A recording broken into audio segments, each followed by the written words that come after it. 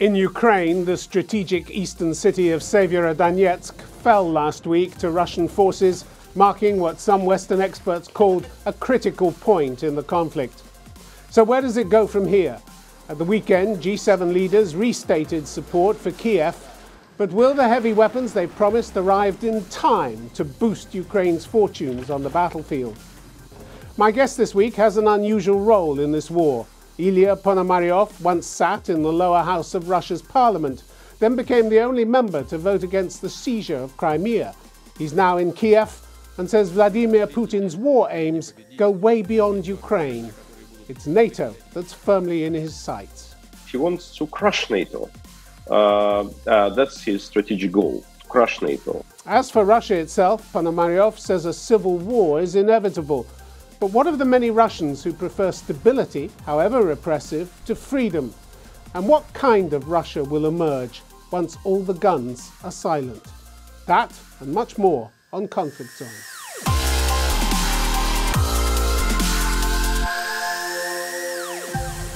Ilya Ponomarev, welcome to Conflict Zone. Thanks for having me. Hello. Let's talk first, if we may, about the latest developments in the war. From your standpoint, how critical for Ukraine was the loss of Severodonetsk in the Donbass? It was not critical to my mind. It was a planned loss. The current tactics of Ukrainian army is just to suck as much blood from the invaders as possible and to make them pay dearly for every single meter of the territory that they capture. So they slowly retreating, but altogether, the losses over last month and a half, they can be counted with just several kilometers of the territory, but they have been paid with thousands and thousands lives of Russian soldiers.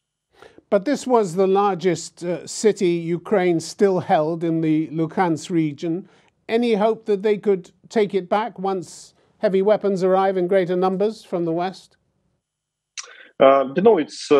It is the large city relatively. It's 100,000 inhabitants there.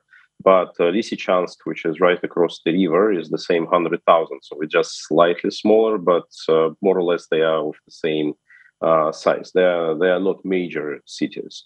The same Mariupol that was in Donetsk region, for example, is 400,000 people. Kharkiv is more than 1 million. Kyiv is 5 million people. So they are not large cities. It's just that the Russian propaganda, the Kremlin wants to make victory look significant and important. You mentioned Kyiv, the renewed attacks on Kyiv. We've seen the attack on the shopping center in Kremenchuk yesterday. What does this say about a new phase in Russia's tactics? Is that how you see this? What are they moving towards now? I think that these tactics existed from the very first day. They want to provoke Ukrainians to revolt against their own government. They want to provoke internal tensions within the country. So they just were acting like terrorists, which try to disseminate terror and horror within the ordinary people. That's the only thing, because it's not a military objects. There are no stockpiles of explosives there, as they claim to be. There are no military regiments located in those trading centers. It's a deliberate attack on the civilian infrastructure. Let's go back to February, if we may, just before the start of the war. You didn't believe the warnings from the Americans that Putin was going to invade, because you said he'd be signing his own death sentence. We're now more than 4 months into the conflict. Do you still think that death sentence is pending? Absolutely. I think that the countdown has started already.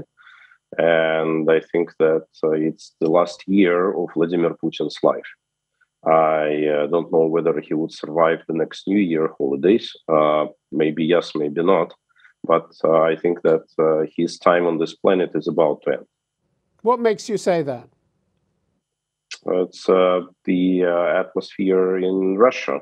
Now, a lot of people are very much unhappy with what's going on, especially Russian elites, which felt under foreign sanctions, and especially Russian government, because they see the dead end in the economy. They see this, the situation is not going anywhere.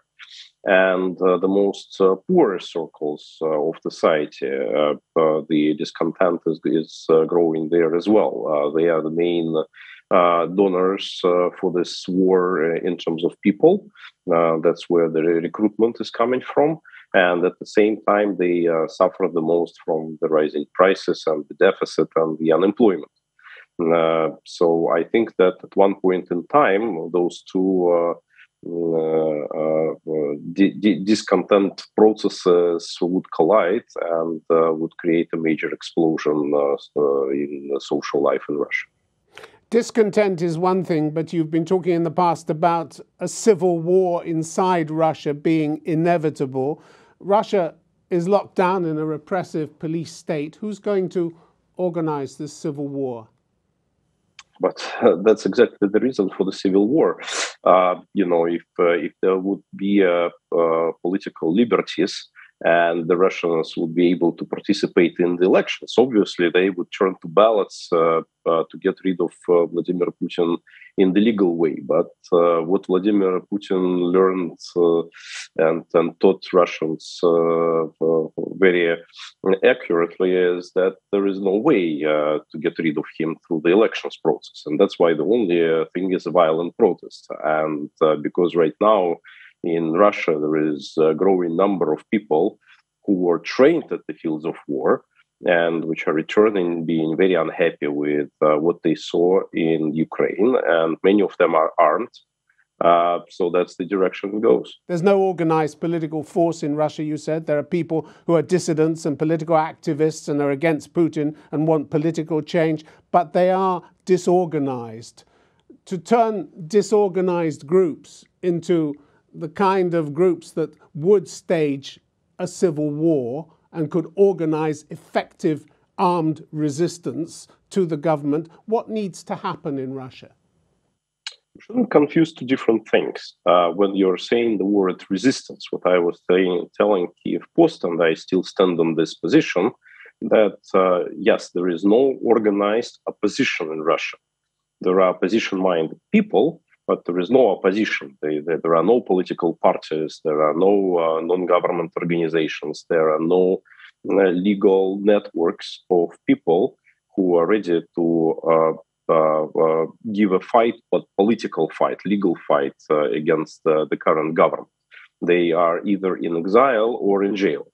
But in terms of resistance, if we are talking about the violent resistance, that is growing right now exponentially. Every single day we see new attacks in the Russian territories on military recruiting posts, on the police cars. Recently was already a more serious thing. It was a suicide drone that attacked a refinery which belonged to Viktor Medvedchuk, one of Putin's cronies that is active in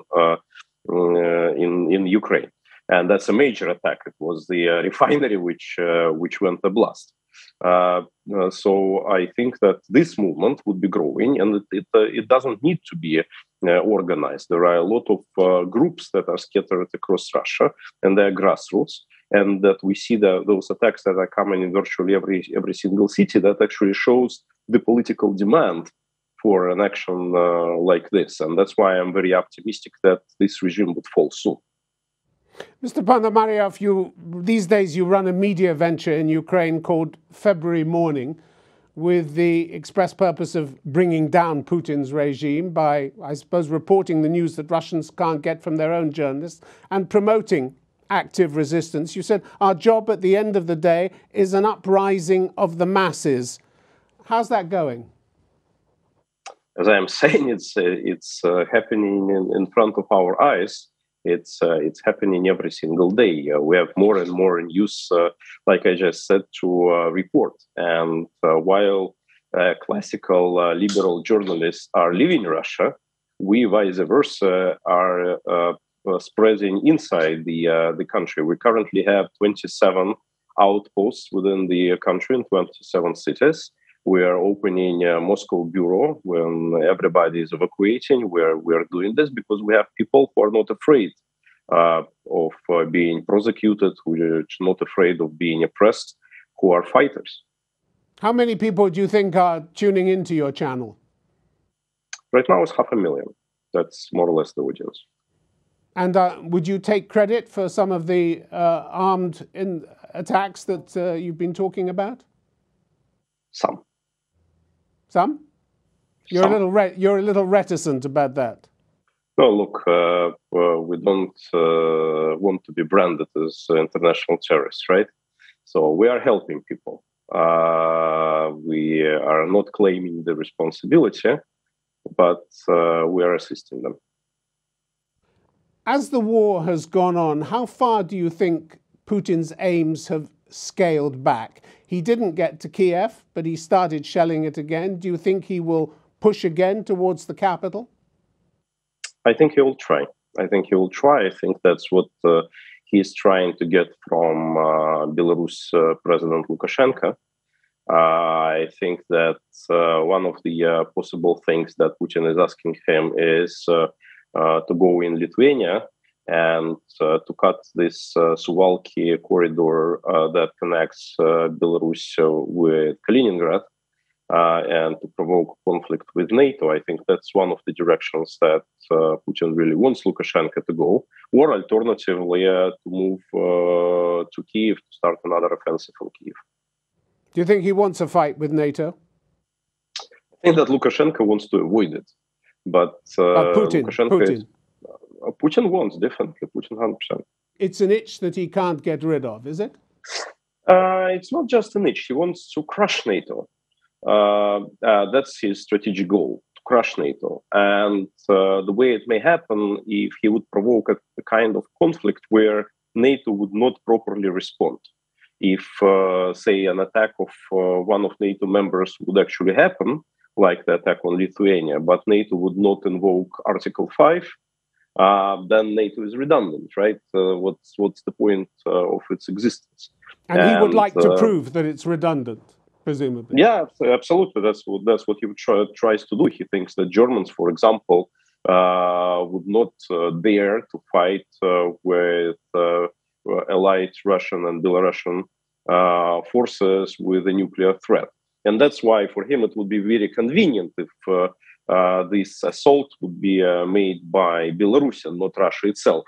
Because at this situation, he would be very much in the gray area. It's like a confrontation not with Russia, with another country, but this country acting as Russia's proxy. And it would create a lot of chaos within Western establishment to determine how to react. And that may result in Article 5 not being involved. This desire to provoke a fight with NATO, is that why we're seeing the level of anti-Western rhetoric mounting? Well, I think that's more targeted to Russia's audience because he needs to keep the society consolidated. He needs to get the society allied behind his back, that they would not listen to enemy voices like us in February's morning. But the strategy already stops working. We see that Russians, they lose interest towards military rhetoric, and they start to ask more and more questions about the domestic economy. And this is something that they obviously want to avoid. One of Putin's United Russia MPs, Andrei Gurulyov, said recently that they'd already chosen which Western city would be hit first in the event of a World War III scenario, and that honor would go to London. Is that bluff or a serious threat in your view? Obviously, in every parliament in the world, I think that there are some crazy people who like to say different crazy things just to get more votes during next elections. And the Russian parliament right now is especially rich with such people. Because one guy is telling about nuclear attack on London, another guy is telling about renouncing the recognition of independence of Lithuania, forgetting that there was the same act that recognized independence of Russia. And if they would renounce recognition of Lithuania, then Mr. Gorbachev should step back as the president of the country. But these guys are just completely out of their mind. But it's very profitable for Kremlin. Because Putin, with such allies, looks like a very reasonable guy, and that's what he wants to tell the West. You better keep me in office, because if not me, it would be those guys coming. Let's go back, if we may, to your time in Russian politics. In 2014, you belonged to one of the smaller parties in the Duma, the lower house of parliament. And you achieved notoriety by being the only member of that assembly to vote against the annexation of Crimea in 2014. Did you not think in doing that you might be signing your death sentence? I had some ideas, yes. And I was preparing to go underground. I was thinking that I would be physically pressured immediately after that, and I prepared all the set of documents and the hideouts and everything. But looks like it was personal Putin's decision, who decided otherwise. He decided not to punish me directly, but to neutralize. And in their mind, like pushing me outside Russia was a way to neutralize me in Russian politics. But you were featured on a billboard in Moscow, weren't you, which labeled you a national traitor? How did that make you feel? Yeah, national traitor, that's actually something that was invented personally by Adolf Hitler. This word first time appeared in Mein Kampf, which he wrote, and now it's part of vocabulary of Mr. Putin. And as the result of all his surrounding, all his cronies. Yes, and it was in billboards in Moscow and in other cities with my face, but also some other pretty nice faces, because they also put certain rock musicians there who sang protest songs, and I actually like the company. So you were in good company. You were in good company. Absolutely. I'm very proud. I have those photos with me, and it's something to make my heart beat stronger. You've suggested that the system in Russia needs Putin to survive. You pictured him, I think, as a spider at the center of his own self-constructed web, saying that without him that web would die. Why do you believe that? Isn't his system fully in line with the repressive structures that Russians have had to endure for centuries? No, actually, what Putin accomplished is destruction of all institutes of power. It was very visibly demonstrated in 2008 when they switched places with Dmitry Medvedev. At that time, Russia was very much the parliamentary republic, because the power shifted with Vladimir Putin into the government, and he was like a partisan prime minister, very much like in Great Britain, on the surface. But in reality, no institutions work. There is no parliament, there is no government, there are no security forces, and there is no even the president. Just Vladimir Putin and people who are his cronies. That's it. And that makes the country very vulnerable, but it also makes the system very vulnerable. Putin have done it deliberately so that he would not be removed, because everybody, all the parts of this web, they understand his importance. They understand how he keeps the balance. So they understand that without him, they would not survive. And so they're interested in keeping him as a spider in the center. That's his personal security. But in a way, the Russian people still support him in very large numbers. It's impossible to say exactly how large the numbers are. But what does it say about the Russian mentality that repressive stability is considered preferable to freedom? It does not say much about Russian mentality. It says much about the horror and the bad days of 1990s, where Russians got really scared with the economic chaos, with poverty, with the destruction of the country. and they don't see an alternative to Vladimir Putin. That's what he's trying to do. He never says to Russians that I'm the best of the best and, vote for me and then whatever. He's just telling me, maybe I'm not perfect, but others are worse than me. And if you take any of those opposition guys, they all are people from 90s. Even Navalny grew up from the establishment of 90s, so they will return you to the times of Boris Yeltsin, and there is nothing worse like that. And Russians say, okay, maybe you're not perfect, maybe you're even corrupt, maybe you have bad people around you, but better to have you than to go back in that direction. As soon as Russians would see an alternative to this, which looks positive in their eyes, this regime would collapse, within a week. The Russian writer Vladimir Sorokin says Russians themselves are to blame for Putin and especially his war. Clever people, he says, have had 20 years to work out who Putin is. In the early years, oil prices rose, living standards improved, and people turned a blind eye to the autocratic excesses. They wallowed in luxury, they traded their conscience for material well-being, and now they're reaping the reward. Is that a fair comment as far as you're concerned? I think it's very much on target, and that's what makes me really sad. We have in Ukraine this discussion whether good Russians exist. And to my mind, there are no good Russians. The good Russians would emerge when they would replace Vladimir Putin. Then those people who would replace him, who would stop the war, who would stop the aggression, who would stop the bloodshed, they would be the good Russians.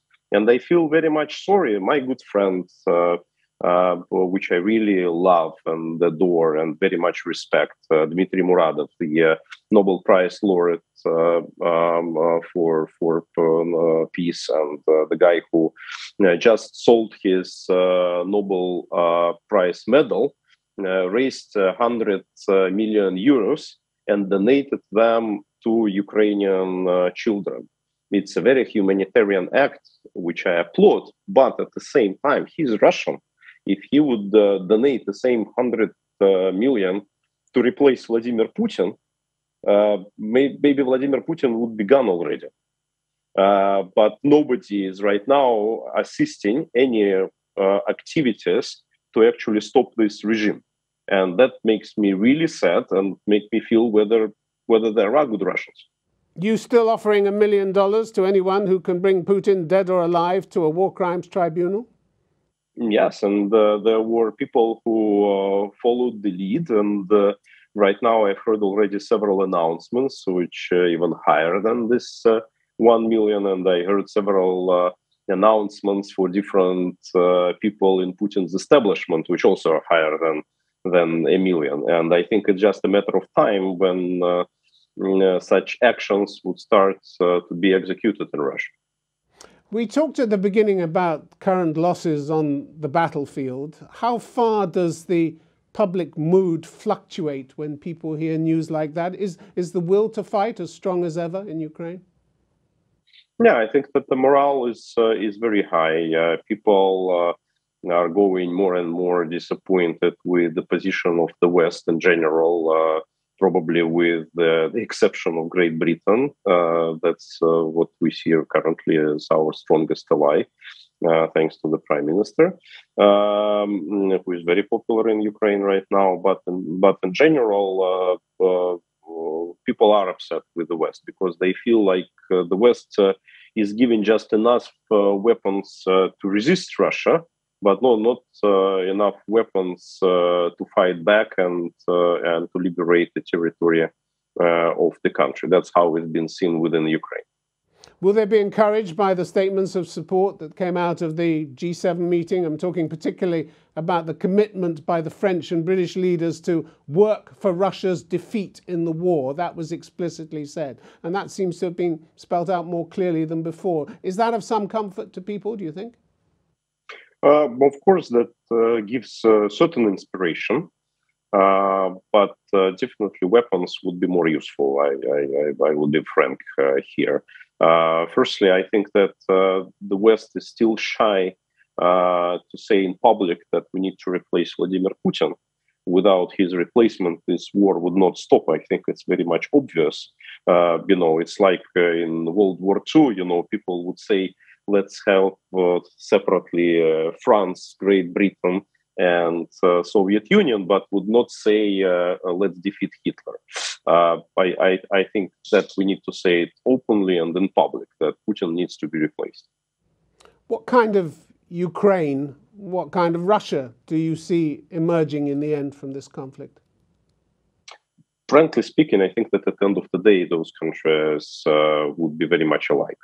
I think they both would be democratic. I think they all would be free. I think they all will be very much decentralized with power to the people at the grassroots level. And I think they both would be members of European Union and they both would be members of NATO. So a bright future if we can avoid World War III. Absolutely, absolutely. And that's our joint task to avoid it. Ilya Ponomarev, thanks very much for being on Conflict Zone. Thanks for having me.